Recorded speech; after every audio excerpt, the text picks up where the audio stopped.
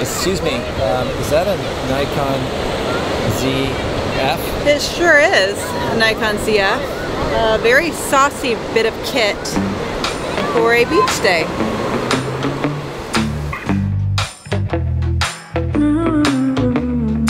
Bébé, oui j'ai trop de problèmes, chérie. Depuis mon baptême, bébé, je suis la crème de la crème, oh chérie. Oui, faisons le grand chelem, pipi, et zouzou, des pipi, je veux des bisous, baby, je veux pas de chrysanthème. Hello friends and welcome back. We are here with the Nikon ZF today. And unlike some of my other reviews where I tend to be a little bit more rambling, this will be a little bit more of a structured, organized review. So you have some chapter notes below to be able to follow along. Buckle up, because this is gonna be quite a ride. Here we go. First impressions. Okay, this is not an intuitive camera at all. Like, it's not like a Fuji where you can kind of pick it up and figure it out pretty quickly because you're like, oh, I just dial in my ISO and I put in my shutter speed and, you know, I put my aperture on my lens. This is not laid out that way. The lenses don't have aperture rings on them. The ISO is a whole kit and caboodle, which we'll cover. And if you come from maybe another Z camera, it wouldn't feel that way, but I've never shot a Z camera. So for me, it took a lot of patience and some hesitation where I was like, ooh, I don't know about this. What I like about this camera. I do really like, as I mentioned, the build quality, the fit and finish. It has weather sealing, which is pretty friggin' awesome because it's still relatively compact. And as a travel camera, a family camera, an everyday camera, you want something that you don't have to worry about with the elements. And I do feel confident that this actually has the ability to withstand, you know, some rain, some inclement conditions. It's good on the eyes. I do really like it overall. I think it's at the perfect sweet spot of megapixels. So 24 megapixel full frame sensor is, for me, chef's kiss. I don't want more. I think more becomes cumbersome.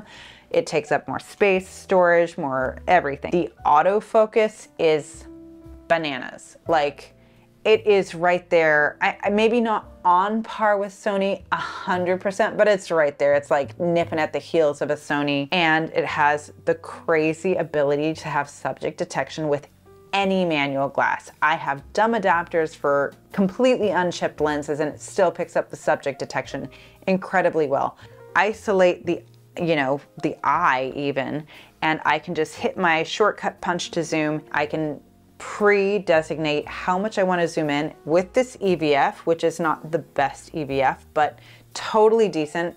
Not on the level of a Leica SL where you have really, really crisp detail and you can pretty much focus without punch to zoom.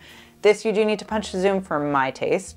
And I punch to zoom at 200%. So I forego 100%. I jump right into 200% and I am able to grab focus really quickly. I punch it again and I jump back out. That is really, really nice and a pretty awesome, unparalleled feature I have not seen from another manufacturer. Another upside of that is when I want to travel with film and digital, I can just carry one set of lenses between my two bodies. I'm not having to worry about an APS-C crop on here or anything like that. My focal lengths will be equivalent between film and this full frame sensor. That being said, I love that this has a DX crop option in it. So I've actually shortcutted a DX crop mode in here so that I just hit it. I've actually mapped it to my display button. I hit display, I punch in, effectively making this 24-70 zoom a little bit of a telephoto lens as well.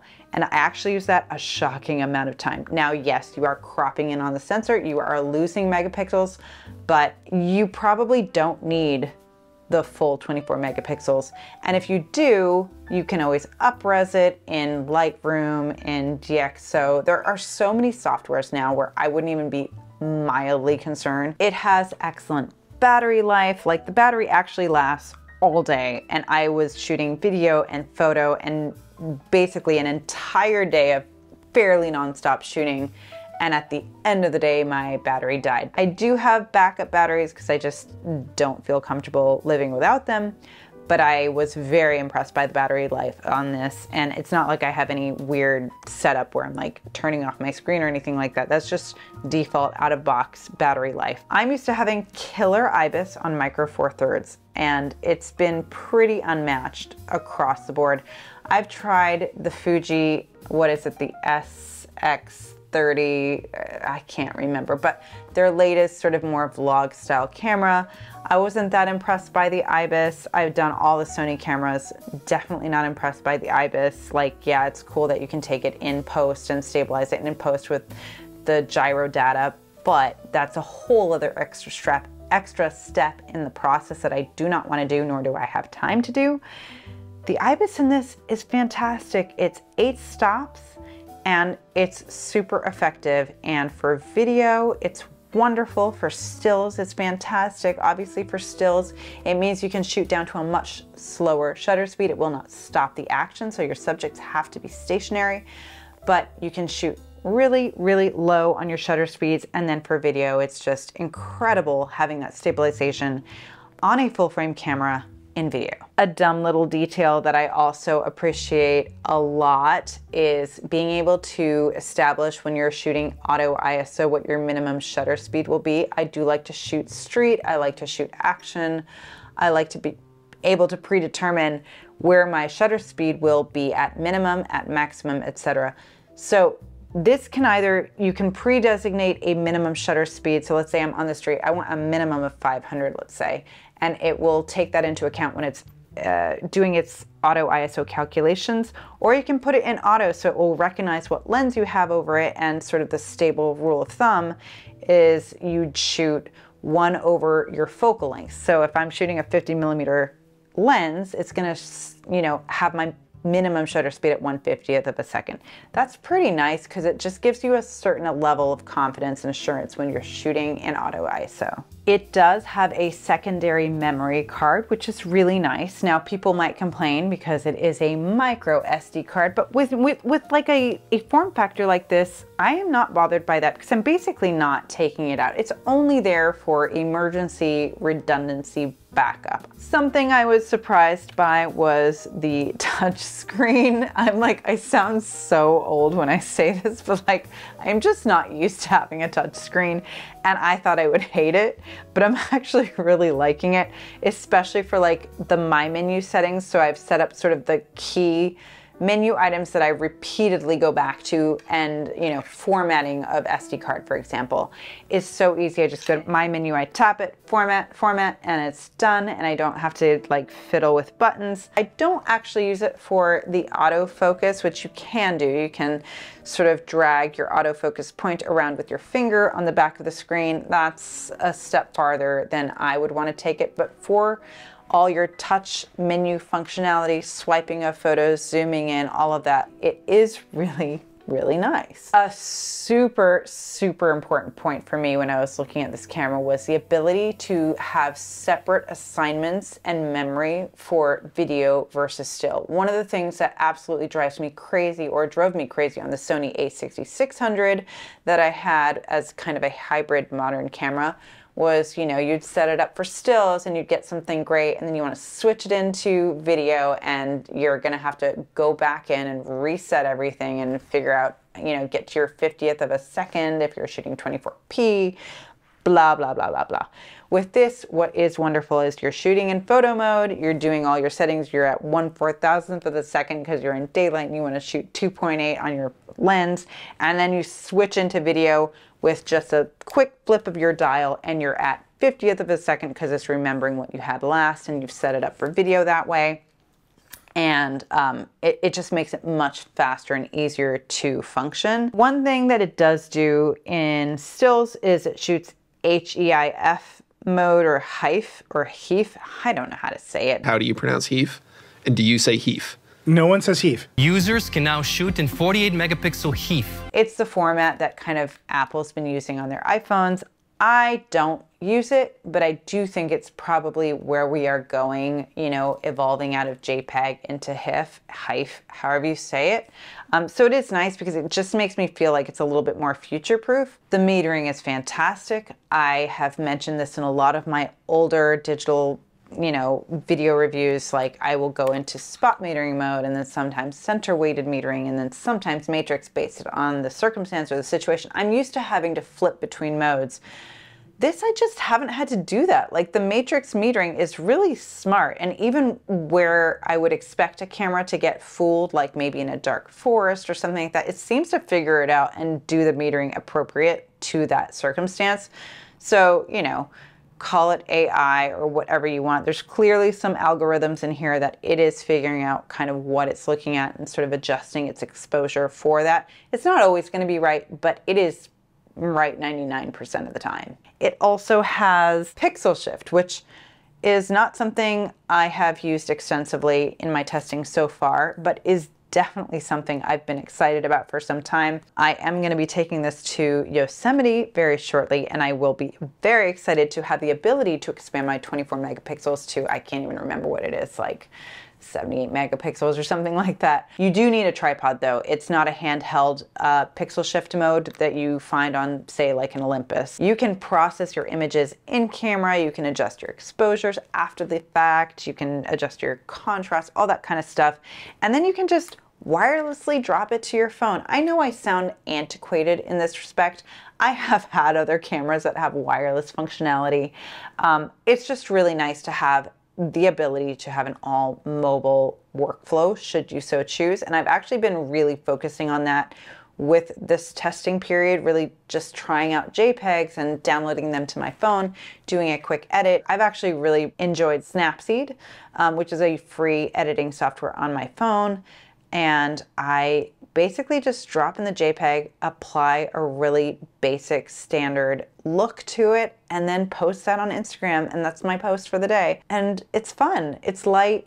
Maybe it lends itself a little bit too much to fluid posting, like over posting, just because it doesn't give as much rigor to what you're posting. But if it's like your personal feed on Instagram, who cares? Just post whatever you want, right? So it is really fun, and it is nice to have the ability to do that. The high ISO is, it's just nuts. Like it's funny because I look back at my feed on Instagram with all of my vintage digital cameras. You basically don't see any night photography because they're just, you know, they're very limited in their ISO with those CCD sensors and whatnot. It's just older tech.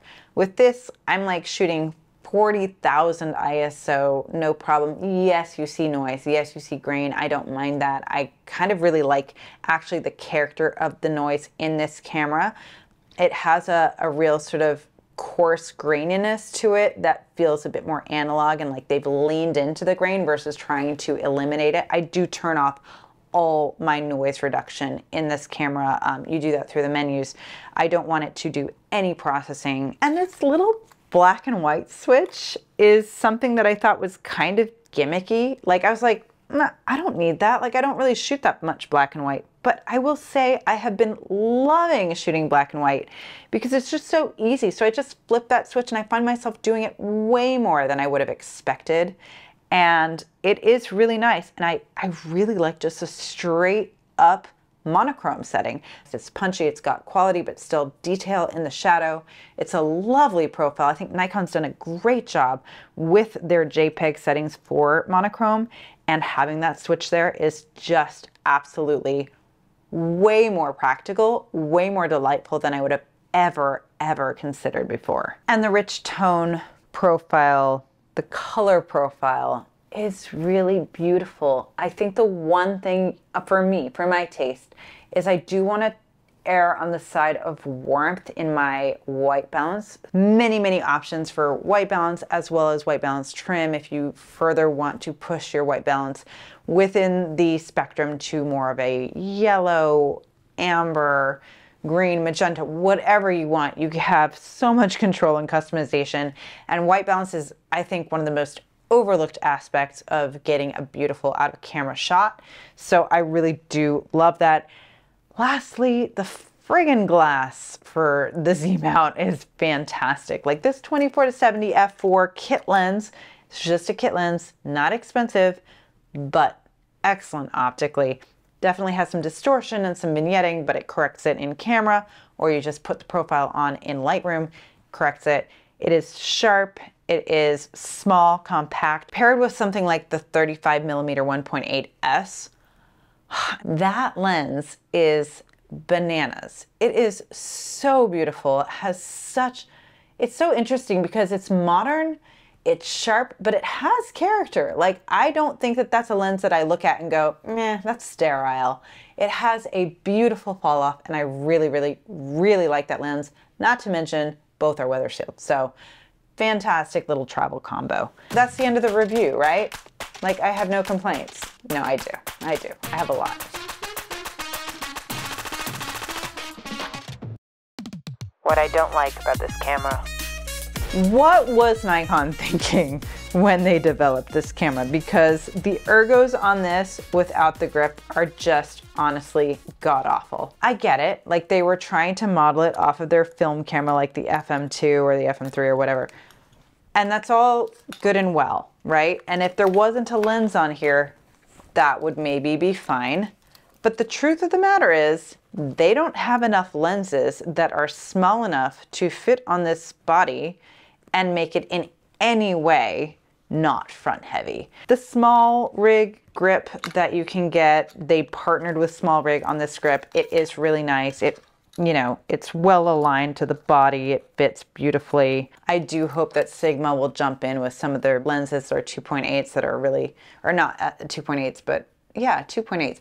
They're the smaller form factor and they would complement this body really nicely. But even so, I just would not shoot this camera without the grip. The other thing that bothers me is there's just a limited number of custom function buttons. I get it, they're trying to keep it streamlined and clean, but there's just some like logic flaws because, for example, I want to be able to map my punch to zoom in a way that lets me jump straight to 200%.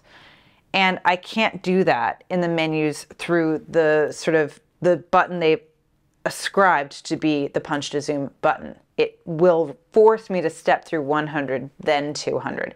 That's just a step more than I want to do. So I have remapped that to my front function button and I can punch to zoom there, which is great. It jumps me straight to 200.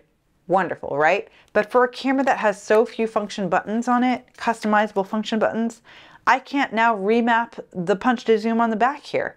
Like what? Why? Why can't I just remap that to be something else, like focus peaking, something that would be useful? So now I have two punch to zoom buttons on my camera. Additionally, I would absolutely love if like some of my buttons just worked differently in manual focus mode when I'm in a autofocus mode, like continuous with a native Z mount autofocus lens.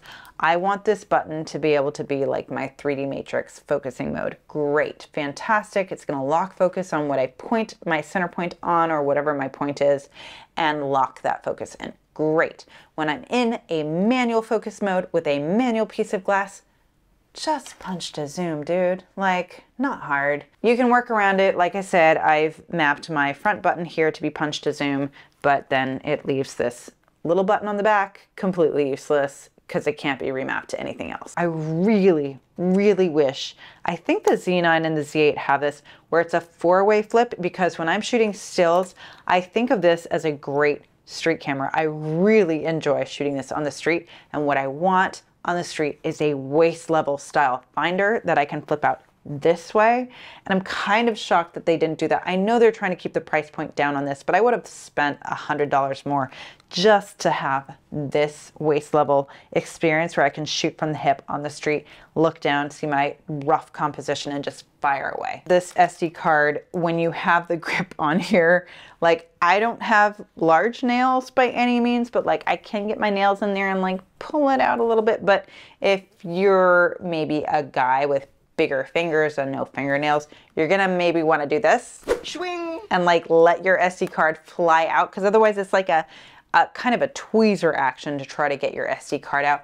Now don't even get started on the micro SD. You are fully gonna have to eject your battery to access your micro SD. That's not that big of a deal though, because I don't treat the micro SD like a interchangeable card. I just keep that in there at all times, as mentioned, for backup. Interesting choice that this does not have a CF Express card as his memory. It's just a standard format SD card, old school SD card. I'm not bothered by that at all. Like, I don't need the crazy high write speeds. This has the XP 7 processor in it, which is their latest processor.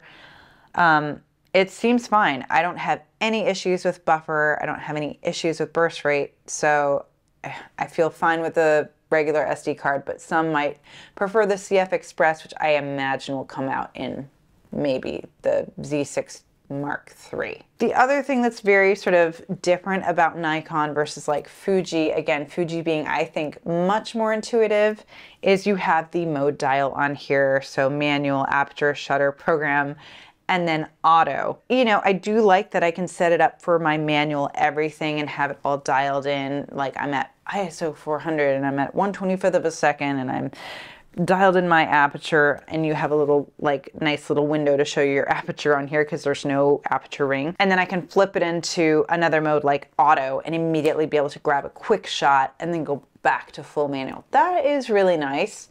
It just doesn't really, it's not natural. Fuji is way more intuitive and easier to shoot from a sort of like, I don't know, maybe it's just because I've shot Fuji, but I have a little bit of a mental block on it.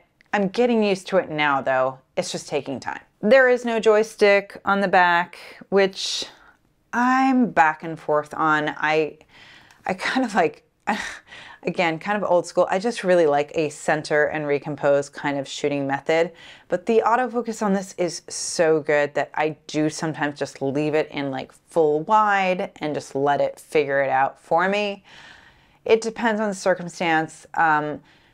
I will say though that the subject detection is not something that you, or at least that I have been able to figure out how to put into my quick menu or map to a function here. So I do have it sort of mapped here in terms of I can switch between my subject detection modes. So like human versus animal versus plane or whatever, but I can't turn it on and off with a custom button or in my quick menu mode. So I have to go into the menu to turn it off.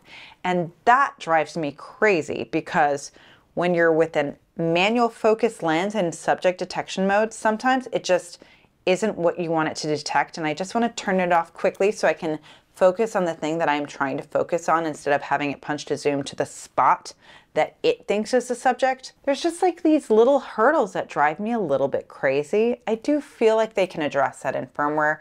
Hopefully we can be able to turn things on and off quickly through a custom function button or in, again, programming it to the quick menu. Speaking of the quick menu, I'm not sure why, but the quick menu only takes up 2 small rows at the bottom of the screen instead of being able to take over your whole screen with more options of things that you want quick access to. I don't know why, but they've just decided to limit that for some reason. Another thing that happens, and I can't really explain this one, is like there is even in manual focus, whatever, you have a focus point.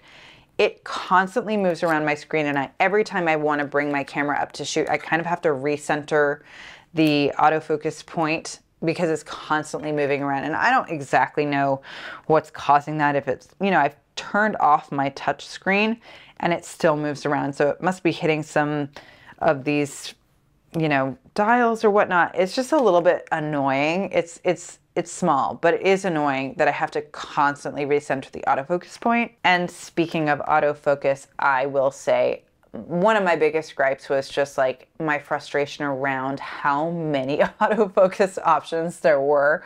Like there are so many, and I was just like, oh, this is driving me crazy. What I discovered, which is wonderful and a huge plus, is that in the menu you can go in and limit the autofocus options that are available to you when you go to like a custom button to change your autofocus setting, because otherwise you're cycling through like 8 autofocus options just to get to the one that you want.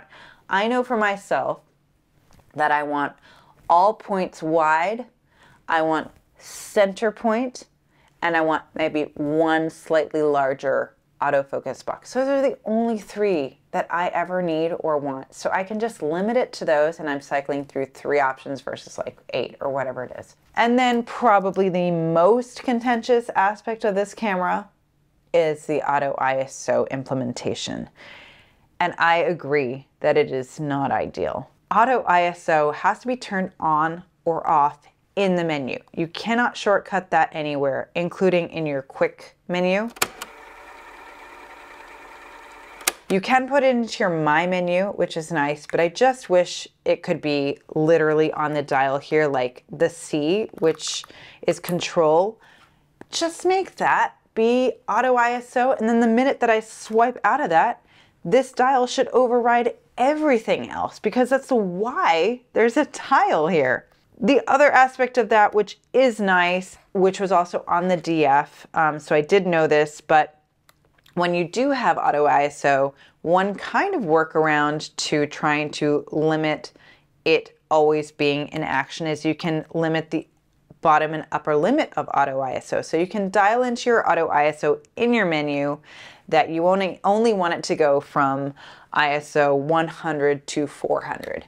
And then it won't go above that until you rotate this. And the only way that this overrides auto ISO is if you go to a higher value. So if it's at a maximum of 400 in your menu and you put this dial at 1600, that will expand the auto ISO to 1600. That is one kind of like janky workaround. I don't know why they overcomplicated that. Other small little gripes, the Wi-Fi connectivity, I don't know. In my experience, it drops a lot, which is frustrating because like that, you just want it to be easy and seamless. It does also have Bluetooth. I haven't been using the Bluetooth. I probably should to get around the Wi-Fi piece. Another thing that does not bother me, but definitely I know bothers some, is there is what appears to be a little cable release thread in here, and it's not. It's just cosmetic. You can put a soft shutter release in here just to give it that either aesthetic or actual experience of a soft shutter release. But if you want to actually release the shutter, you will need to use their Bluetooth function or your phone or something like that. You cannot put a mechanical shutter release in here. It won't work. There is no guard, like shield guard for the sensor, and the sensor is so close to the opening of the camera that I have found in the very brief time that I've had this that I have to blow it frequently. So you're gonna want a blower if you get this camera, and keep it with you, because I've gotten dust onto this sensor way more than I have with most other cameras. Video stuff. On the video front, this is quite a lovely little beast. It was one of the major draws for me was, again, being able to shoot both stills and video and really have a lot of the features that I appreciate out of my FX30. Not by any means a comparison to an FX30, but it does have 422 10-bit color in here. It has 125-minute record length, so that's really important for someone like me who wants to do these talking head videos. A lot of other cameras cap out at like 30 minutes, or with the Olympus, which I loved, my EM5 Mark III, it would split everything into like 10-minute clips, and then you'd have to assemble it all in your timeline, and it was really frustrating, especially if you're trying to sync with external audio. Just a pain in the butt. So this is 125 minutes that you can do at 4K, which is outstanding. It does shoot 120, but you are getting a crop at that point. So if you shoot a lot of slow-mo and you want, you know, your full frame sensor, that's not gonna happen. I don't care, because I never shoot high frame rates. It also has time code, so if you want to sync with other cameras, that's fantastic. It has this flip out screen, which is one of the few, I think, to have this on the Nikon line. Again, I'm not super proficient in Nikon Z. It does turn 180, so you can do, you know, vlog to yourself content. Another knock is it has a mini HDMI out. If you wanted to use that, it's just more fiddly, less stable. I don't use it. I don't care. Maybe it's aimed more towards someone like me who's not using an Atomos Ninja or any like external recorder. So for me, it works great, but it does have a mini, so it's just good to know. But that's pretty much it on video. I really don't have any knocks on it. Again, like the mini HDMI and the crop in 4K 120 are not things that I care about. So I'm pretty happy overall with video. The autofocus is great, and I basically have nothing bad to say. Okay, color. I am someone who is a big proponent of older digital cameras. Now, older digital cameras' job was to port people over from film to digital. So they had to build their digital camera profiles with character that resembled film, or at least tried to resemble film. They needed to sway an audience to a new medium, and that was not easy to do, especially in the early days when they were much more expensive cameras, etc. So I do believe that older digital cameras have way more character out of the box than these modern digital cameras. Modern digital cameras, on the other hand, are built as clean slates. Their intention is to have no personality to the file, for the most part, so that you, as the artiste, the visionary, can impose your vision on the file and create your own look. It's built to give you maximum flexibility and minimum input or style. So that may not be what you want, but at the same time, it is really fantastic to have the flexibility that these files afford. And I do think this sensor has a little bit of magic in it. I think the dynamic range, the color flexibility, is all really, really wonderful to work with. And I'm personally very happy with the files coming out of this. Now for JPEG, you are definitely more limited. I do like the rich portrait tone, or whatever that new profile is called. And you can then further, adjust things in camera. I got really excited. I got into NX Studio and started playing with color in the NX Studio editor, which is from Nikon, with the intent that I would then be able to download the picture, that they call it picture control, but the picture control or the profile, load that onto my camera and start shooting JPEGs that looked like what I was developing on my laptop, and essentially create a look for myself.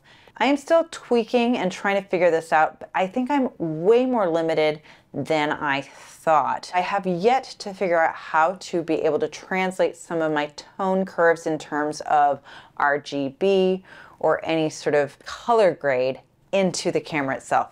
My understanding is it is not possible, which is super duper frustrating, because it's certainly possible. It's just not something they've unlocked for us in the studio to be able to download as a preset to profile on our camera itself.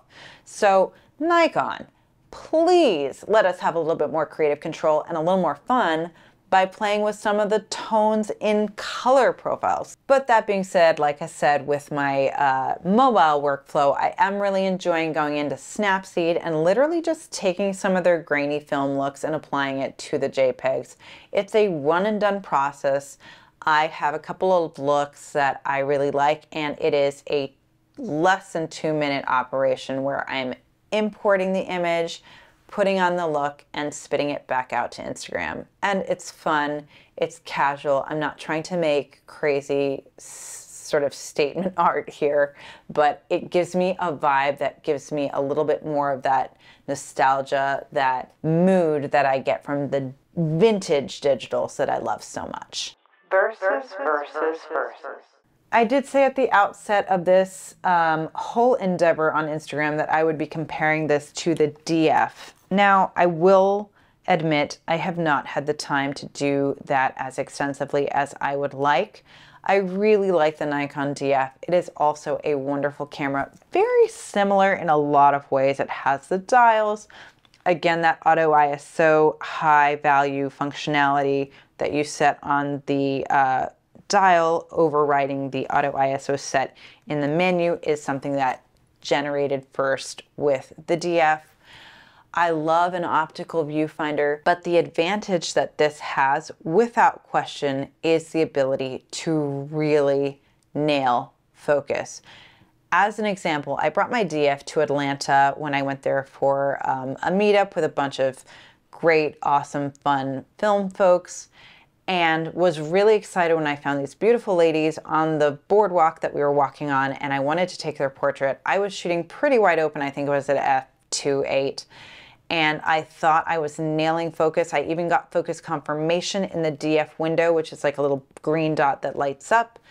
And I wasn't. I was not in focus. And I was super disappointed to come home and realize, like, I'd gotten these, like, whatever, handful of shots of these women, and only like maybe one of them was even remotely close to being in focus because it was like back focusing. Something was off in my DF and I just didn't know that. Whereas with this, I would have absolutely walked away 100% confident that I had nailed the shot with the focus on the subject in the way that I would have wanted. And Fuji wise, I still do believe Fuji has a better implementation of the analog workflow in terms of dials and intuitiveness.